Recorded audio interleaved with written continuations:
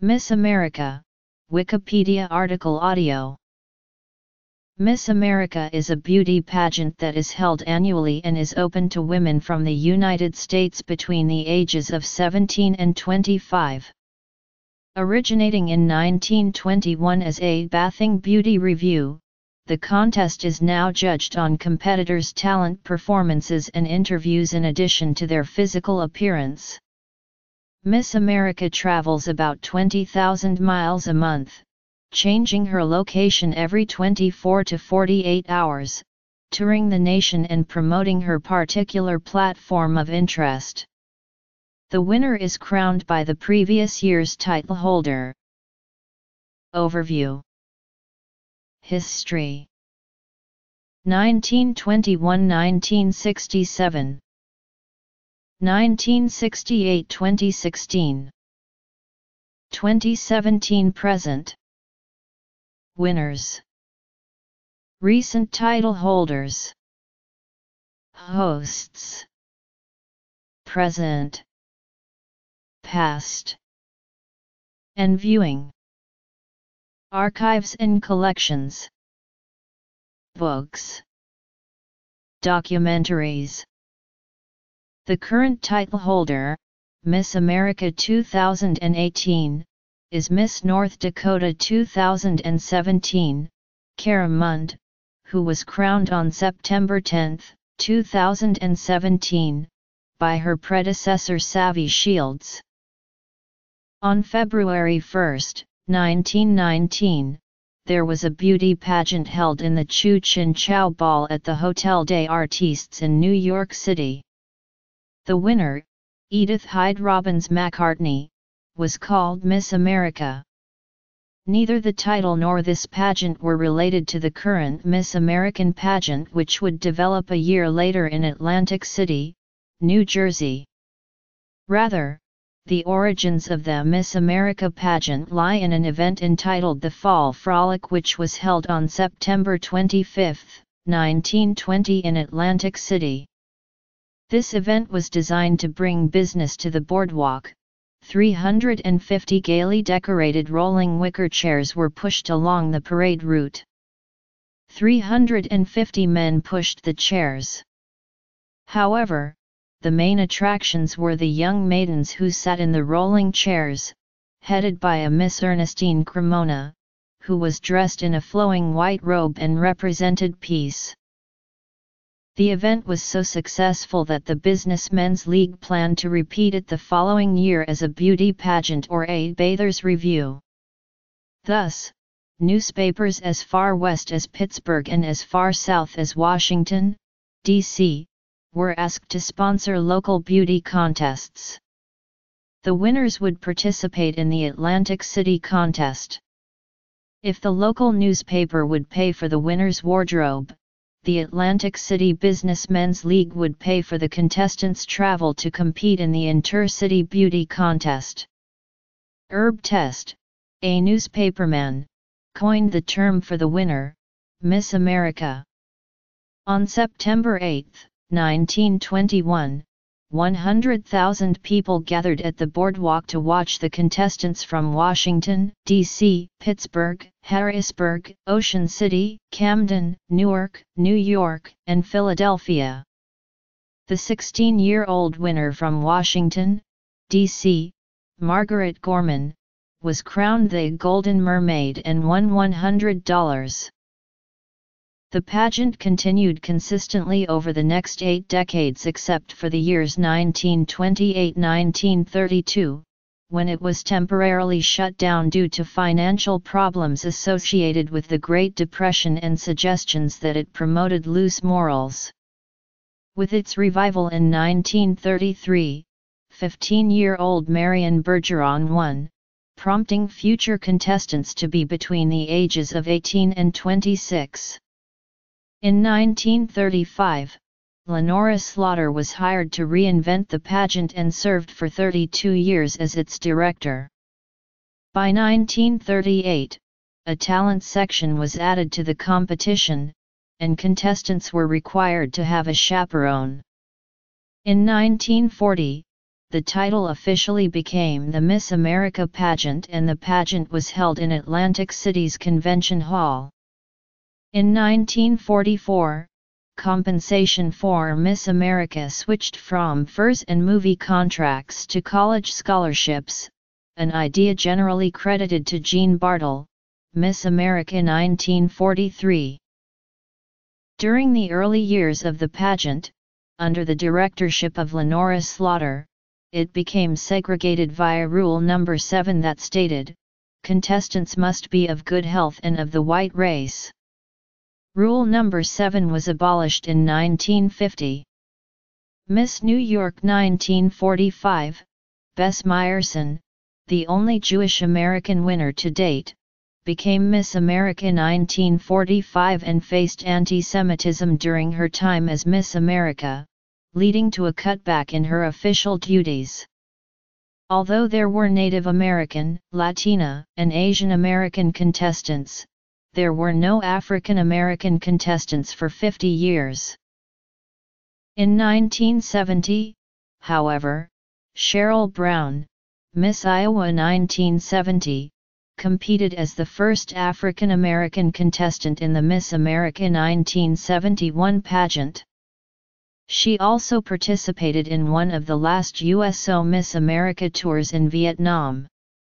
A decade later in 1983, Miss New York 1983, Vanessa Williams, faced discrimination in response to her win and later resigned under pressure due to a scandal involving nude photographs. 3 decades after these events, Miss New York 2013, Nina Davuluri, the first Indian American woman to win the crown as Miss America 2014, faced xenophobic and racist comments in social media when she won. 2 years later at the Miss America 2016 pageant, former Miss America CEO Sam Haskell apologized to Vanessa Williams for what was said to her during the events of 1984. Margaret Gorman, Miss District of Columbia, was declared the most beautiful bathing girl in America in 1921 at the age of 16 and was recognized as the first Miss America when she returned to compete the next year. The contest that year was won by Mary Catherine Campbell and again in 1923. She returned to compete a third time in 1924 but placed as first runner-up that year, and pageant rules were then amended to prevent anyone from winning more than once. Beginning in 1940, Bob Russell served as the first official host of the pageant. In 1941, Mai Fani Shanadana, Miss Oklahoma, became the first Native American contestant. In 1945, Bess Meyerson became the first Jewish American and the first Miss New York to win the Miss America pageant as Miss America 1945. As the only Jewish contestant, Meyerson was encouraged by the pageant directors to change her name to Bess Meredith or Beth Merrick, but she refused. After winning the title, Meyerson received few endorsements and later recalled that I couldn't even stay in certain hotels. There would be signs that read no coloreds, no Jews, no dogs. I felt so rejected. Here I was chosen to represent American womanhood and then America treated me like this. She thus cut short her Miss America tour and instead traveled with the Anti-Defamation League. In this capacity, she spoke against discrimination in a talk entitled, "You Can't Be Beautiful and Hate." In 1948, Herminidia Vasquez, the first Miss Puerto Rico, became the first Latina contestant. In addition, in 1948, Yun Tao Chi, the first Miss Hawaii, was also the first Asian American contestant. Miss America 1949, Jacques Mercer, was married and divorced during her reign. After this, a rule was enacted requiring Miss America contestants to sign a certification that they have never been married or pregnant. Starting in 1950, although the pageant continued to be in September, the Miss America title changed to post-dated, thus that year's pageant winner became Miss America 1951, and there was no Miss America 1950. The pageant was first televised nationally in 1954, hosted by Bob Russell. Future television star Lee Meriwether was crowned Miss America 1955. It would also be the last time Russell served as host. He recommended, and was replaced by, Bert Parks, who served as the host for the second televised pageant in 1955 and stayed as host until 1979. Television viewership peaked during the early 1960s, when it was the highest-rated program on American television. With the rise of second-wave feminism and the civil rights movement during the 1960s, the Miss America pageant became the subject of a series of protests that attacked it as sexist, racist, and part of U.S. militarism. The first demonstration took place during the Miss America 1969 pageant held on September 7, 1968, when about 200 members of the group New York Radical Women demonstrated as part of the Miss America protest. In addition, a pamphlet distributed at the protest by Robin Morgan, "No More Miss America," became a source for feminist scholarship. The protest was co-sponsored by Florence Kennedy's Media Workshop, an activist group she founded in 1966 to protest the media's representation of African Americans, along with the feminist Jeanette Rankin Brigade and the ACLU. Morgan later stated that the Miss America pageant was chosen as a target for a number of reasons. It has always been a lily-white, racist contest. The winner tours Vietnam, entertaining the troops as a murder mascot. The whole gimmick is one commercial shill game to sell the sponsor's products. Where else could one find such a perfect combination of American values: racism, militarism, sexism, all packaged in one ideal symbol, a woman? The protesters compared the pageant to a county fair where livestock are judged. They thus crowned a sheep as Miss America and symbolically destroyed a number of feminine products, including false eyelashes, high-heeled shoes, curlers, hairspray, makeup, girdles, corsets, and bras. Burning the contents of a trash can was suggested, but a permit was unobtainable. News media seized on the similarity between draft resistors burning draft cards and women burning their bras. In fact, there was no bra burning, nor did anyone remove her bra. The Women's Liberation Front later demonstrated at the Miss America 1971 pageant. Miss Iowa 1970, Cheryl Brown, became the first African American contestant in the competition's history during the Miss America 1971 pageant. Brown drew attention from reporters and from security personnel in Atlantic City who maintained a visible presence during pageant rehearsals. Brown was not a finalist, however, losing to future media personality, Miss Texas 1970, Phyllis George. In August 1971, Brown traveled to Vietnam with George. Miss Nevada 1970, Vicki Jo Todd. Miss New Jersey 1970, Hella Jungst. Miss Arizona 1970, Karen Shields. Miss Arkansas 1970, Donna Connolly, and Miss Texas 1970, Belinda Myrick. They participated in a 22-day United Service Organizations tour for American troops that began in Saigon.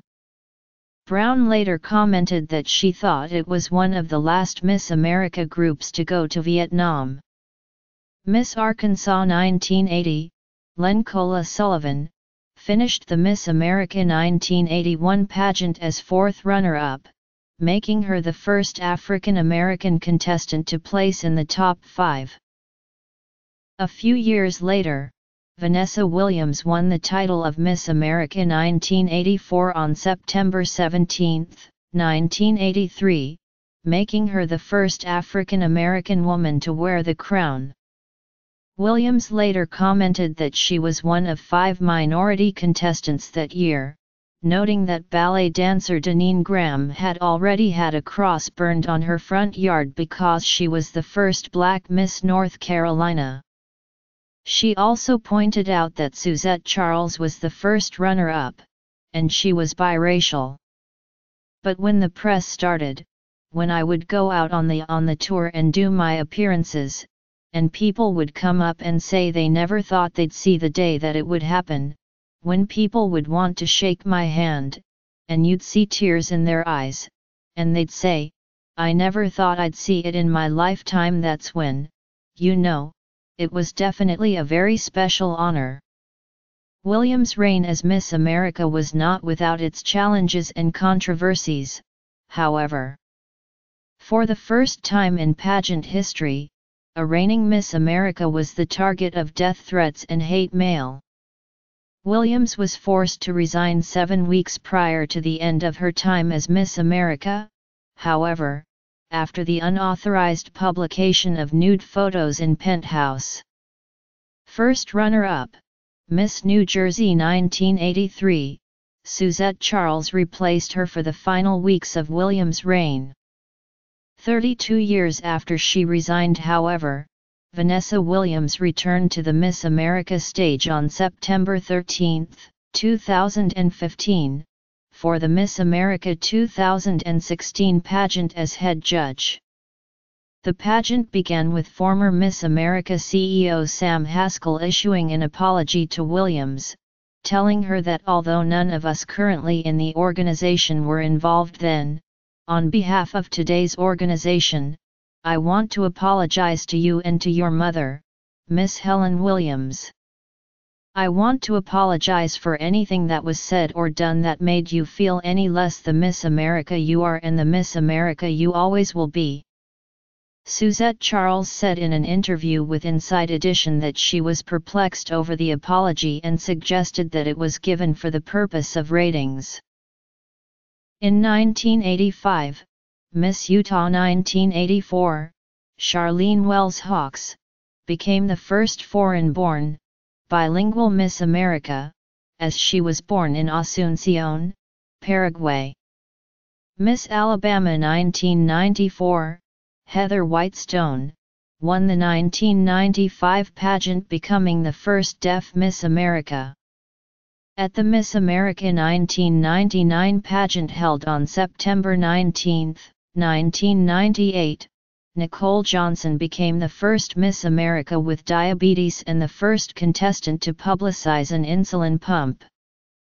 Around the same time, Miss America officials announced they had lifted the ban on contestants who were divorced or had had an abortion.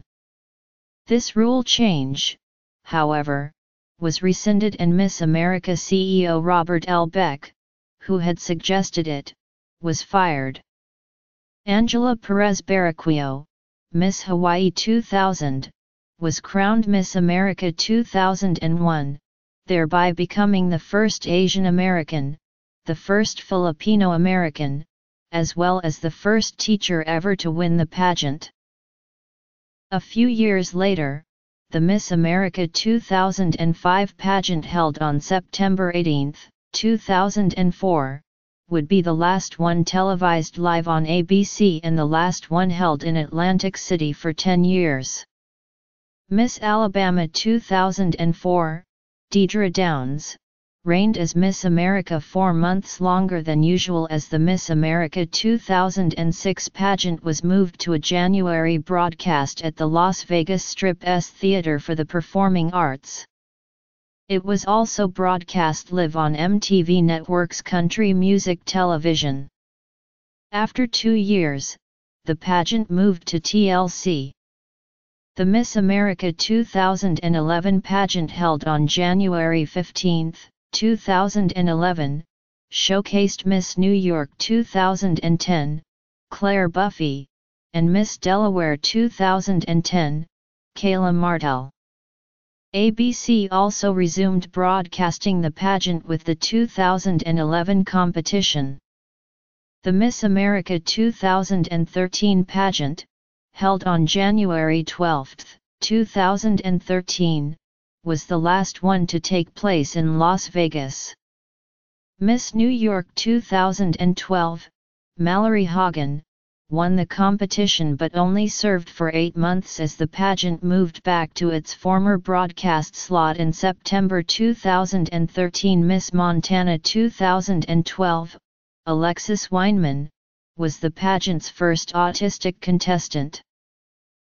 With the Miss America 2014 pageant, held on September 15, 2013, the competition returned to Boardwalk Hall, Atlantic City, New Jersey. Miss New York won the title of Miss America. Davuluri was also the first Indian American and second Asian American to win the crown.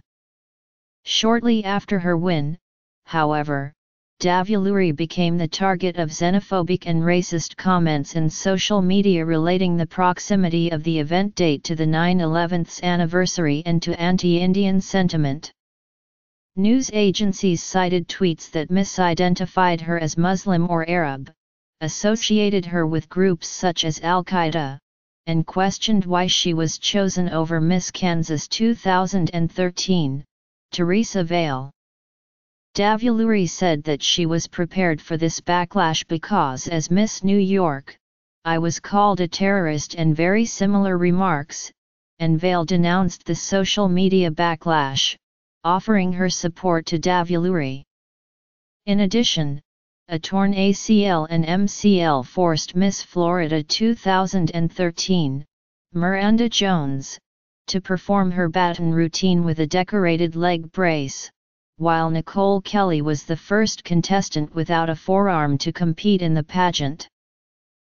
Amanda Longacre, who was crowned Miss Delaware 2014 and was preparing to compete in Miss America 2015, was stripped of the title and the crown because she was deemed to be too old.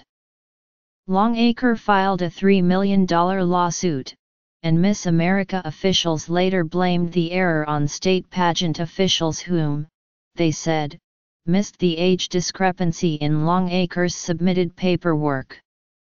Miss New York 2014 eventually won the title of Miss America 2015, making New York the first state to produce a winner for 3 consecutive years. In September 2014, comedian John Oliver ran a segment on his show, Last Week Tonight, that investigated the Miss America organization's claim that it is the world's largest provider of scholarships for women. Oliver's team, which included 4 researchers with journalism backgrounds, collected and analyzed the organization's state and federal tax forms to find that the organization's scholarship program only distributes a small fraction of its claimed $45 million made available annually. Oliver said that at the national level, the Miss America organization and Miss America Foundation together spent only $482,000 in cash scholarships in 2012. Oliver found that at the state level, the Miss Alabama pageant claimed that it had provided $2,592,000 in scholarships to Troy University despite not actually distributing any such scholarships. The pageant appeared to multiply the value of a single available scholarship by the number of contestants theoretically eligible for it, while using the term provided in a way that did not mean distributed. The Miss America organization responded by stating that Oliver affirmed that it provides the most scholarships to women and that the $45 million figure was based on all scholarships made available whether or not they are accepted. In February 2015, Sharon Pierce announced that she was stepping down from her role as president of the Miss America organization. At that time, former CEO Sam Haskell was named executive chairman of the Miss America organization, retained the title of CEO, and assumed all of Pierce's responsibilities. In addition, Miss America 2014, Nina Davuluri, was appointed one of the new trustees to the Miss America Foundation. In September 2015, Miss America officials announced that the organization grants $5.5 million in scholarships, a number which still includes adding together offers of in-kind tuition waivers from multiple schools when a contestant could accept one at most. On March 24, 2016, the Miss America organization announced a contract renewal with ABC to continue carrying the pageant for the next 3 years to the 2019 edition. In June 2016, Erin O'Flaherty was crowned Miss Missouri, becoming the first openly lesbian Miss America contestant. In late December 2017, HuffPost published an article exposing derogatory emails sent and received by CEO Sam Haskell, board members Tammy Haddad and Lynn Widener, and lead writer Louis Friedman.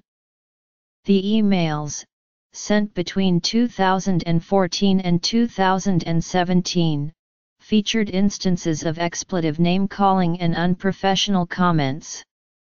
The comments were often sexual or violent in nature and targeted former Miss America winners, notably Mallory Hagen and Catherine Schindel, both of whom joined 47 other former Miss Americas in signing a joint open letter calling for the firing or resignation of all involved. On December 22, the Miss America organization released statements to USA Today, saying that it was made aware of concerns several months prior. They stated that the organization does not condone the use of inappropriate language and reported that its investigation had determined that Haskell was under unreasonable distress resulting from intense attacks on his family from disgruntled stakeholders. The organization also reported that its relationship with Friedman had been terminated. Haskell explained that attacks on his character impaired his judgment when responding to the emails. Miss America's board of directors also suspended Haskell, who released a statement labeling the HuffPost article unkind and untrue. Hagen and Schindel criticized the decision to suspend Haskell, rather than fire him, as inadequate. The following day, the president of Miss America, Josh Randall, executive chairwoman Lynn Widener, and Haskell all resigned.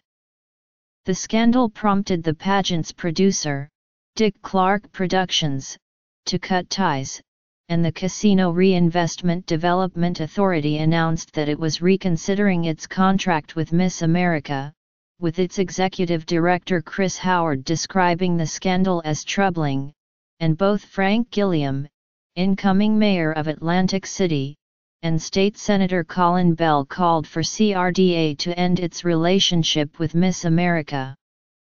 On December 24, Haddad also resigned.